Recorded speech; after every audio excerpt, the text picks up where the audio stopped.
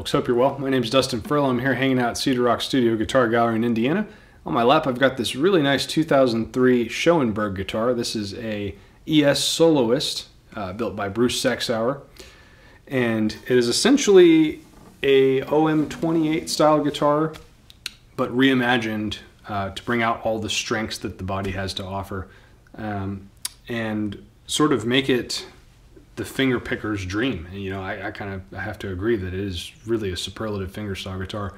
It's got the typical 15-inch across lower bout, and what appears to be about just a hair over 4 inches deep on the sides, so, you know, pretty shallow and very intimate feeling. And something I love about these sorts of guitars necks is that they're generally a little bit shallow, but not too shallow, and they have a good amount of cheeks on the side of the neck, I like to call it. So you got great reinforcement for your bigger chord stretches and bars and stuff like that. So it just feels really good.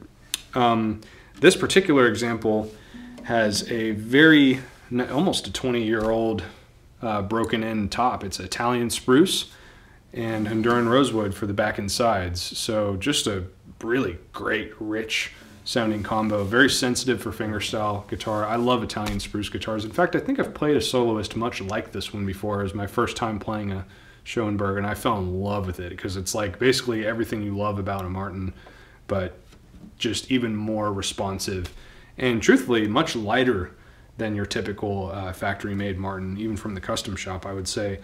Schoenberg's and mostly Bruce's guitars in general, Bruce Sexauer, they're extremely light. I don't even know how he gets them that light. It's just like they're like a feather. It's like probably not even 3 pounds, this guitar. But yeah, so it's got a really nice patina to the Italian top, really lovely silking and tight grain. The other thing I love about Bruce's guitars and Schoenberg's in general is that they typically have wider specs. So I mentioned the neck being a bit, you know, fuller on the sides to give you some reinforcement, but it's also got a 2 5/16 bridge spacing and a 1.78 nut width. So just, you know, 3/100ths of an inch more than your typical 1 3/4, but it makes a huge difference, at least to me. I tend to get my recording done much faster on guitars that have more breathing room, or room for error, I like to call it. Don't deaden strings or have weird buzzes as often when you have more space.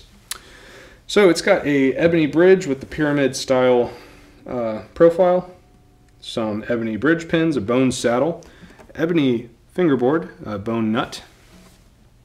It's got presumably some nice Honduran for the head cap there with the script Schoenberg logo. It's got some nice chrome Waverleys with the butterbean knobs. Just classic. Really wonderful guitar. And like I said, light as a feather.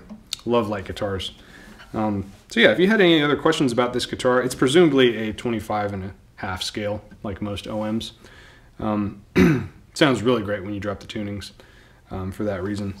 But if there's any questions, anything I missed about the guitar, you're welcome to email Alan at cedarrockstudio.com. He'll be happy to answer any questions. And yep, hope you have a great holiday and enjoy your day, evening, whatever time of day it is for you, wherever you are in the world. And I'll catch you next time. Cheers.